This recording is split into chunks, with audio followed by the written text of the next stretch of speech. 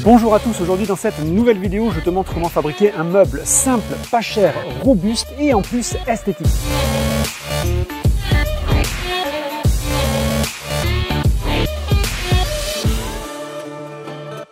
Et c'est directement parti pour la fabrication. Le meuble terminé fera 1 mètre de large par 50 cm de profondeur et 30 de haut. Tous les liens du matériel utilisé sont en description. La première chose que j'ai acheté, ce sont 2 planches de contreplaqué filmées de 2,50 m par 125 m. C'est le contreplaqué qui est utilisé pour fabriquer notamment les flycases si tu connais. Il est robuste et pas trop cher. Attention pour ceux qui veulent reproduire la fabrication de ce meuble, je t'invite vraiment à regarder une première fois la vidéo en entier avant de te lancer, comme ça tu pourras apprendre de mes erreurs. Je me lance dans la première étape, la découpe des plateaux hauts et bas qui font 1 m par 50 cm.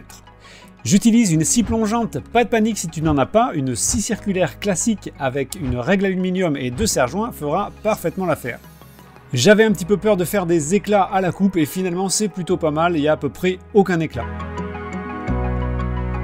Comme on peut le voir sur mes super plans, on a un meuble qui fait 1 mètre de large par 50 de profondeur et 30 cm de haut, sauf que je sais qu'il faut que je retranche quand même l'épaisseur de ma planche du haut et ma planche du bas. Donc je vais faire des coupes à, on a 15 mm par 2, ça fait 30, et je vais faire une coupe à 27.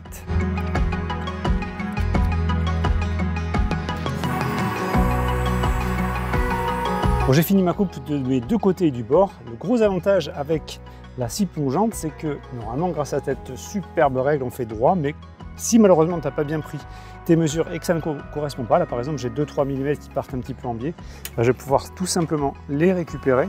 Je vais mettre ma règle proprement en reprenant la cote dont j'ai besoin en biais et je peux récupérer ma hauteur qui ne s'est pas coupée droite.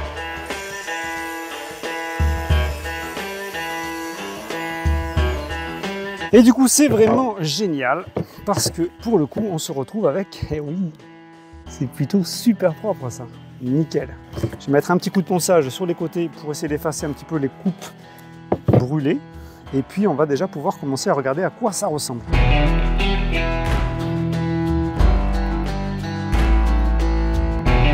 Donc, on a à peu près tous les panneaux de la structure en elle-même qui sont déjà tous coupés.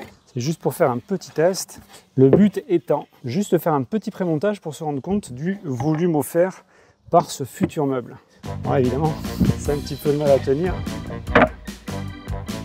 Jamais j'y arrive. Tu le crois que je ne vais pas y arriver? Non, je ne vais pas y arriver.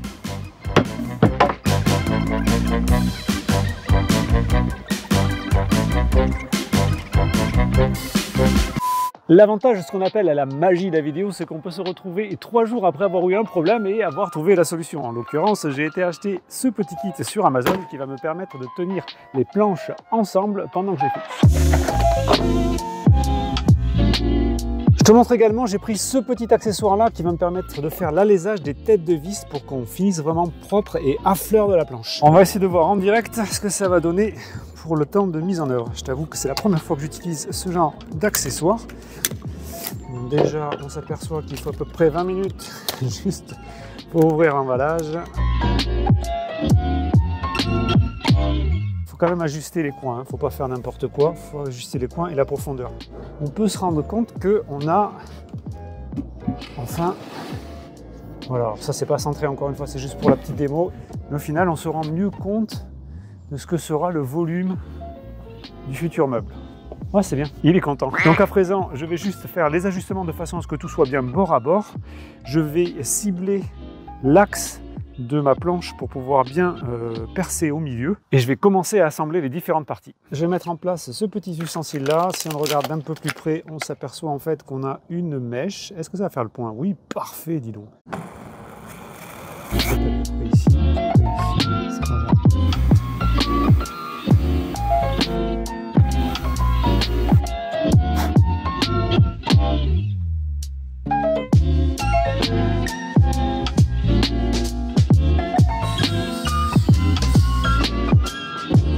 Du coup, il ne nous reste plus qu'à mettre l'axe central, à fixer la planche et à retourner le meuble pour fixer le bas. Je te mets tout ça en timelapse.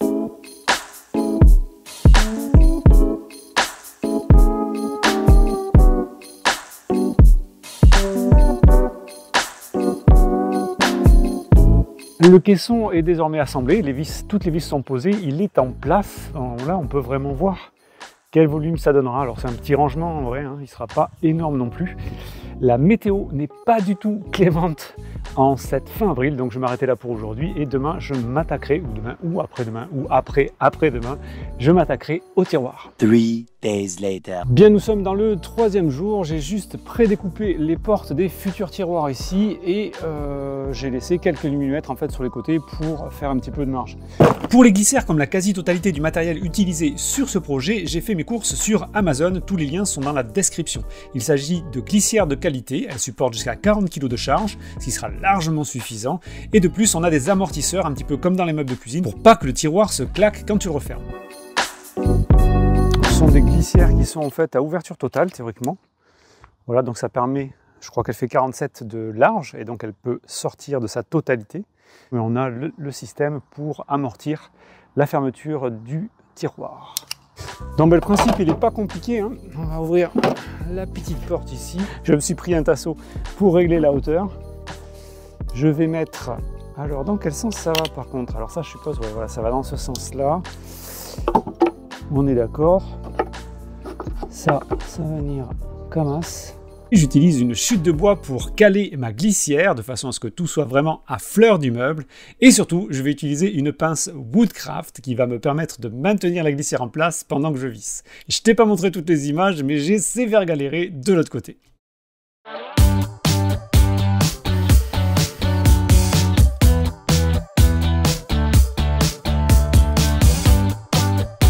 La prochaine chose que je vais faire, c'est découper mes plateaux. Pour ça, il me faut la largeur définitive entre les rails. Je mesure avec mon mètre laser, mais ça marche avec n'importe quel autre mètre. C'est vrai que ça, c'est plutôt quand même relativement pratique. Et j'ai de la chance car la mesure, elle est exacte. Enfin, j'ai de la chance. Non, j'ai pas de la chance, j'ai super bien calculé parce que je suis pile poil à 44 cm et 6 mm.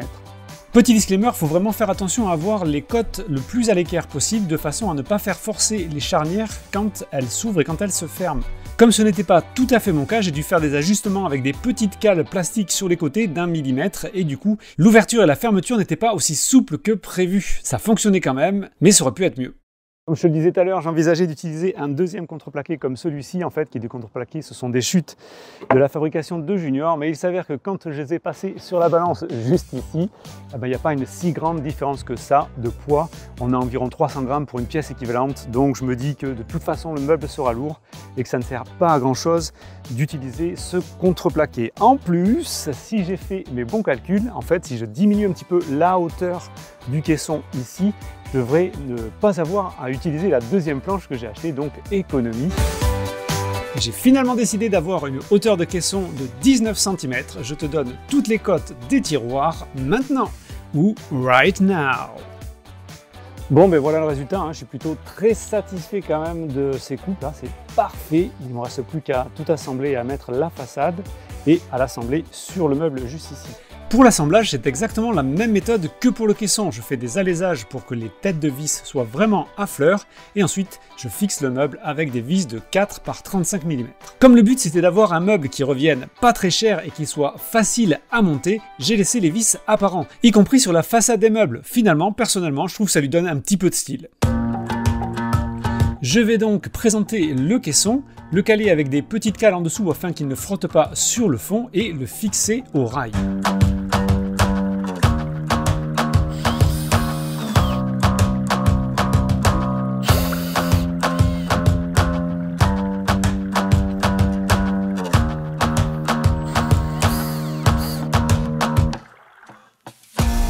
Le lendemain matin, j'ai assemblé le deuxième tiroir et malheureusement, je n'avais pas suffisamment de bois pour pouvoir faire la paroi de gauche juste ici.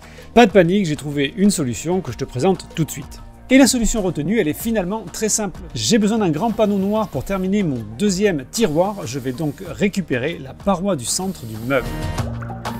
J'ai également besoin de gagner du poids sur l'ensemble du meuble. Je vais donc remplacer cette planche par des petits jambages de 7 cm de large et je vais également découper les deux côtés. Mais avant d'enlever ma planche, je trace mon axe afin de ne pas le perdre au démontage. Évidemment, j'ai tracé mon axe des deux côtés et je m'attelle à découper les 4 jambages de 7 cm de large. Je vais replacer mes 4 jambages, j'aurais gagné à peu près la moitié de leur poids en les espaçant. J'avais également calculé leur largeur de façon à ce que les vis du rail retombent bien à l'intérieur, c'est plutôt malin.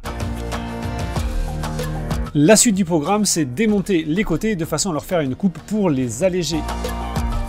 C'était la première fois que j'utilisais ce type de contreplaqué, j'étais quand même surpris par la qualité du produit, même s'il faut quand même rester bien prudent quand tu fais des coupes, notamment quand tu perces, à ne pas faire des éclats. D'autant plus quand tu es un petit peu juste avec la quantité de bois. Allez hop, on remonte. Au final, toutes ces petites coupes auront fait gagner environ 1,5 kg sur le poids total du meuble, ce qui n'est pas négligeable.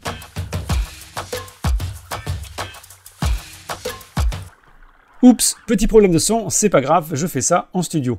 Là, je vais faire la fixation des façades de tiroirs. Je vais passer des petites cales en bas et à gauche et à droite de façon à ce que tout soit super bien centré. Nous avions initialement prévu de mettre des petits boutons poussoirs pour fermer les placards, mais il s'avère que les charnières maintiennent très bien les tiroirs en place quand ils sont fermés, et donc dans un but toujours économique, j'ai décidé de mettre des tiroirs où il y a simplement la main à passer pour les ouvrir et les fermer. Technique du trappeur, j'ai juste mis un petit coup de scie plongeante au centre du meuble et ensuite je vais tracer des axes à 45 degrés de façon à ce que ce soit bien propre des deux côtés. Je vais ensuite faire ma découpe avec la scie sauteuse tranquillement, vraiment en prenant mon temps afin de ne pas abîmer la façade. Dernière petite étape, une petite touche qui n'est pas obligatoire. J'utilise ma défonceuse pour casser le bord du meuble, c'est un petit peu plus doux au toucher. Et si t'en as pas, c'est pas un drame. Comme tu peux le voir, j'ai mis des petites cales bleues de quelques millimètres en bas afin que la façade du tiroir ne frotte pas avec le bas du meuble quand ça s'ouvre et ça se ferme. J'avais bien évidemment au préalable repéré où devaient tomber mes vis et donc il ne me reste plus qu'à visser et le tour est joué. Bon, il faut que je le nettoie un petit peu, hein, c'est sûr, mais ça marche plutôt pas mal.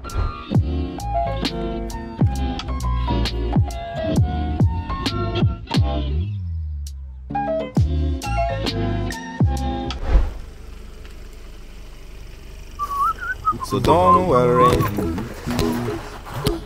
be happy, don't worry, be happy. Eh bien, nous y sommes, il n'y a plus qu'à installer le meuble à l'intérieur de ce superbe Bunster.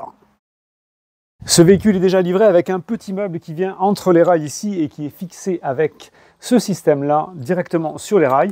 Le problème étant que ce meuble est tout petit et qu'il n'exploite pas la largeur maximum du coffre. Donc c'est ce qu'on vient faire ici nous aujourd'hui, c'est-à-dire utiliser le plus possible de la largeur pour pouvoir faire un max de rangement. L'idée c'est de faire une découpe dans le fond du meuble déjà pour l'alléger au maximum et ensuite de venir placer les attaches dans les rails par l'intérieur de façon à pouvoir serrer et que ça ne bouge plus. J'ai démonté le fond du caisson et je prends toutes les mesures pour faire les découpes des deux rectangles.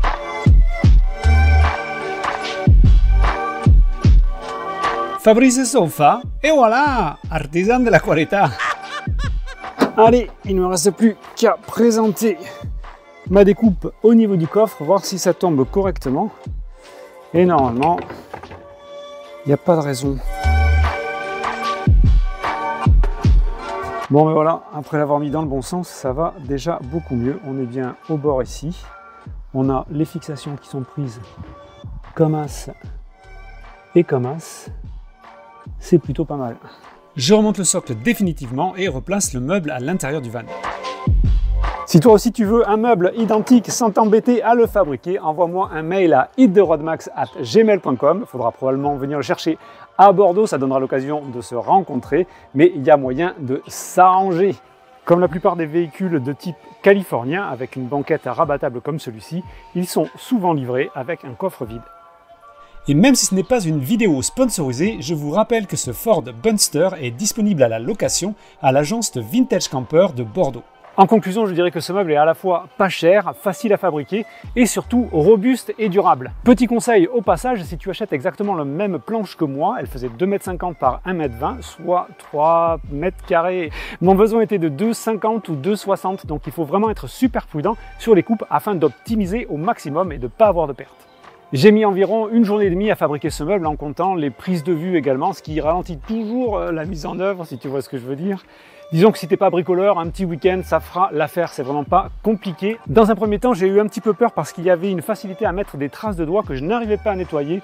Et en fait, j'ai trouvé une solution juste avant de le ramener ici. C'était un petit peu de savon noir, une éponge humide et ça part tout seul. Donc en plus, c'est facile à entretenir. Il ne me reste plus qu'à vous souhaiter le meilleur pour la suite. Scie. Be happy, don't worry, be happy now.